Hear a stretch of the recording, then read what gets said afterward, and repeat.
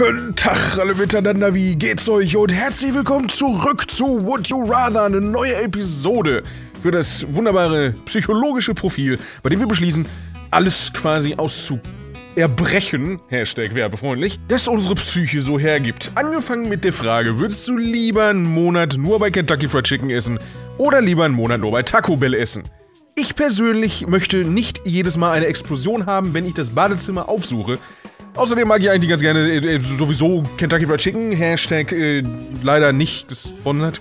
Deswegen werde ich jetzt einfach mal kurzfristig sagen, wir bleiben definitiv bei Kentucky Fried Chicken. Und damit, war ein Versprecher. YouTube, das war ein Versprecher. Hör auf, mich deswegen jetzt wieder an die Wand zu nageln. Würdest du lieber den Geruchssinn eines Hundes haben oder quasi das Augenlicht eines Adlers? Das ist eine gute Frage. Würde ich lieber so gut riechen können wie ein Hund? Das kann ja auch gefährlich sein, wenn man jetzt mal nüchtern das Ganze betrachtet. Oder so gut sehen können wie ein Adler. Ich glaube, es wäre für mich deutlich nützlicher oder für einen Menschen grundsätzlich, wenn man besser sehen als riechen kann, oder? Also ich meine, wenn ich mir jetzt überlege, was Hunde so alles riechen müssen, was bei uns einfach so vorbeigeht, wenn du so über die Straße gehst und da hat jemand gerade zufällig einen Pups gelassen, das ist dann so ein Fähnchen im Wind, ein sanftes, das man kaum wahrnimmt. Wenn man dann aber die Nase eines Hundes hat, tja, Kacke. Deswegen glaube ich, würde ich tendenziell da eher, weil das eine hat es Nachteile, wenn ich scharf sehen kann. Das ist natürlich jetzt die Frage, da bin ich jetzt nicht sonderlich bewandert. Aber also bei Katzen weiß ich, dass es so ist, dass wenn du irgendwas genau vor die Nase hältst, dann sehen die das einfach nicht. Also wenn das bei einem Adler genauso ist, dass ich überhaupt nichts mehr sehe, was direkt vor meiner Nase ist, aber dafür irgendwas, was kilometerweit entfernt ist, dann habe ich da natürlich auch nicht allzu viel von. Weil dann würde ich den Monitor vor mir nicht mal mehr erkennen und wüsste nicht, was dieses komische schwarze Objekt ist, in das ich gerade starre. Aber ich glaube trotzdem, also ich wüsste, was hätte ich davon? Ich überlege gerade wirklich, was hätte ich davon, wenn ich so gut riechen könnte wie ein Hund? Also aktiv, nicht passiv. Deswegen glaube ich, nehme ich lieber das hier. Ich bin mir nicht sicher, oh ja doch, aber deutlich. Das hätte ich jetzt gar nicht so deutlich erwartet, aber ich meine, ich nehme es dann gerne mal mit. Würdest du lieber den Rest deines Lebens gestalkt werden von einem Geist oder von einem Dämonen nur 3 Jahre verfolgt werden und dann sterben? Was? Ich meine, es kann ja auch ein freundlicher Geist sein. Hier steht auch unten drunter, der Geist, der ärgert dich quasi durchgehend, der Dämon bringt dich einfach direkt um. Gehen wir mal davon aus, dass man irgendwann, ich sag mal so, wenn es den Rest meines Lebens ist und ich diese Entscheidung vorher treffen dürfte, gehe ich davon aus, dass ich wüsste, dass es ein Geist ist. Und ich gehe mal davon aus, dass der Geist jetzt nicht dafür sorgen würde, dass permanent um mich herum Menschen zugrunde gehen, also nichts, dass dieser Geist nichts Dramatisches macht, sondern ich würde jetzt einfach mal davon ausgehen, dass das ein Geist ist, der zwar den Rest meines Lebens da ist, der aber dann dafür im Prinzip eigentlich nur so ist wie Kasper.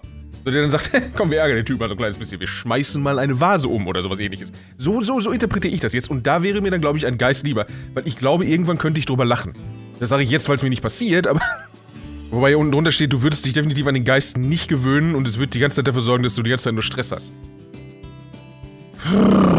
Unter den Voraussetzungen. Lieber nach 3 Jahren tot sein? Oder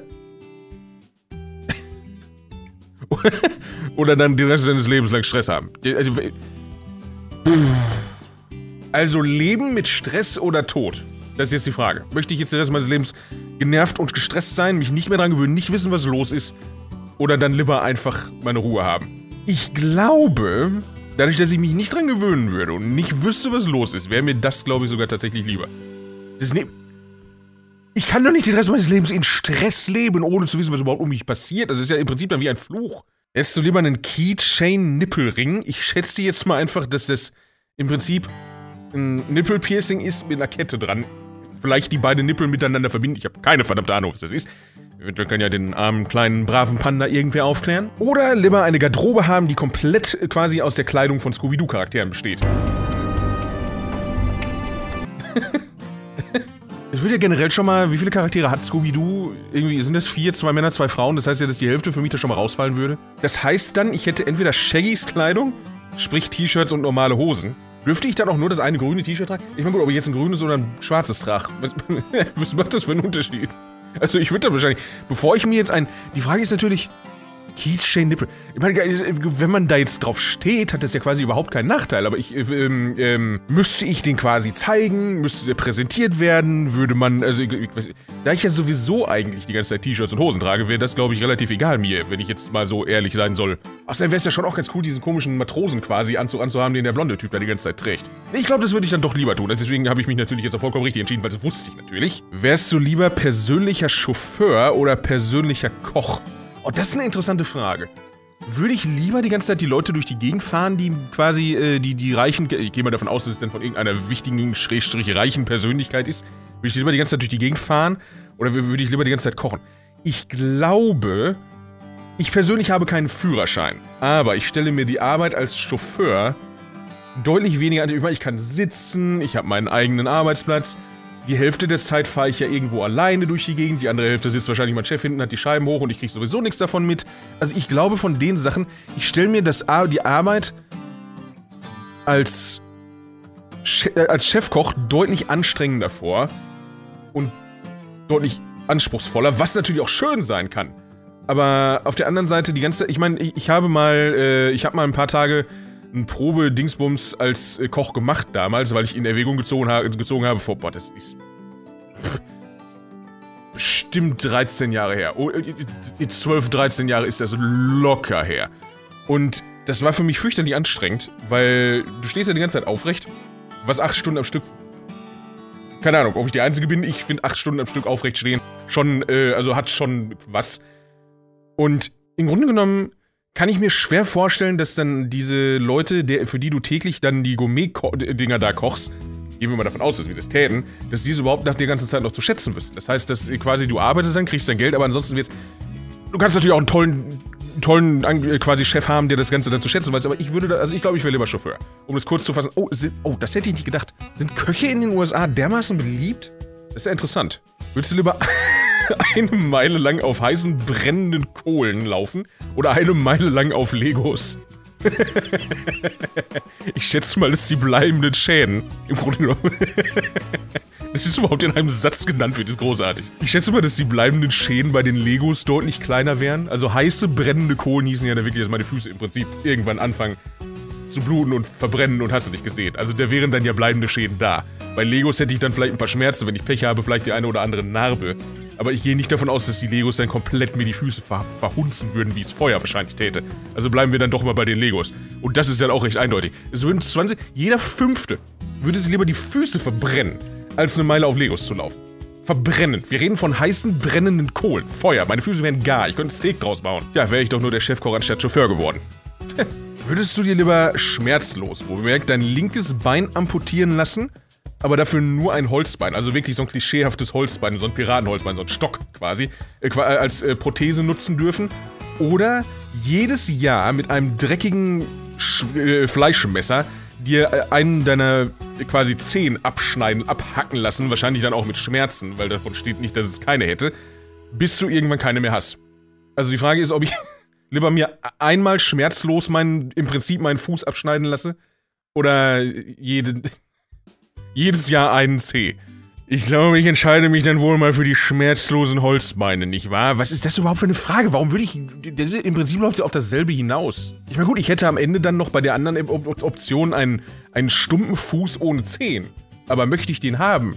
Im Zusammenhang mit den Schmerzen. Nee, also da bin ich lieber ein Pirat. Wenn ich mir das aussuchen darf, was ich ja quasi darf, dann bin ich, glaube ich, lieber Pirat und bin glücklich und zufrieden mit meinem Holzbein. Da würden auch die Leute, würden dann, überleg mal, du gehst dann nachts irgendwo in so einem alten Hotel, gehst dann über den Flur und die Leute hören dann nur tschuk, tschuk, tschuk, und denken, ein Geisterpirat ist da. Wie cool ist das denn, bitteschön? Dann bin ich plötzlich der Geist, der den Rest des Lebens Leute verfolgt. Hallo Mama. Würdest du lieber 53 Stunden lang alleine in einem Aufzug feststecken oder der einzige Überlebende bei quasi einem Bankraub, also beziehungsweise Geisel-Ding irgendwie. Also ich schätze mal, dass es im Prinzip ein Bankraub ist mit Geisel, sowas in die Richtung. Und wir sind der einzige Überlebende. Also lieber 53 Stunden alleine in einem Aufzug oder der einzige Überlebende bei einem Bankraub, bei einem blutigen Banküberfall.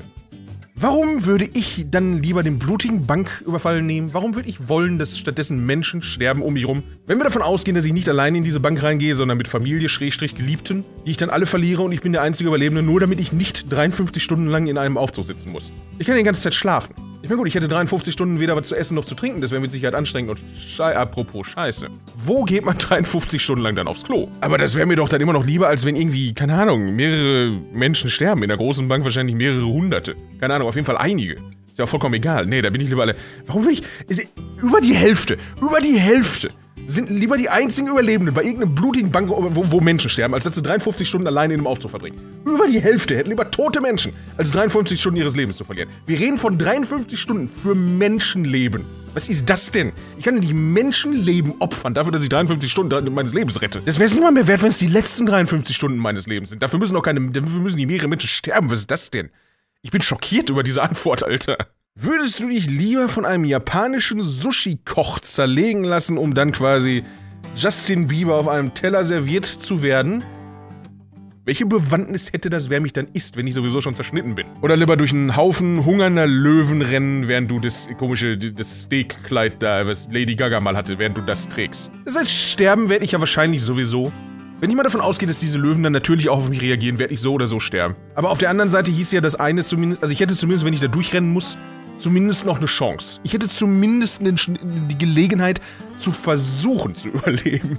Dass ich sofort weiß, okay, der Typ zerschneidet mich jetzt in alle meine Einzelteile. Demnach wäre mir, glaube ich, die Möglichkeit des Versuches ein kleines bisschen lieber, als direkt zu akzeptieren, scheiße, ich bin jetzt tot und werde das Essen von Justin Bieber werden. Außerdem füttern wir natürlich lieber unsere lieben Kätzlein, als dass wir Justin Bieber füttern, nicht wahr, meine Damen und Herren? Ich denke, das ist ja wohl klar. Would you rather Super Smash Bros. Oder The Legend of Zelda Hyrule Warriors? Meine Damen und Herren, damit könnte man euch ja dann jetzt quasi bei euch selbst überlassen, was wir mit auch tun werden. Bis dahin, also jetzt dann erstmal bitte Like-Button kaputt, kloppen und so weiter und so fort. In den Kommentaren beantworten wir diese Fragen und natürlich sämtliche anderen auch, kritisieren mich dabei für meine vollkommen falsch gefällten Entscheidungen und stellen alles, was ich jemals sagte, in Frage, weil ich bin natürlich ein absoluter Hampelmann.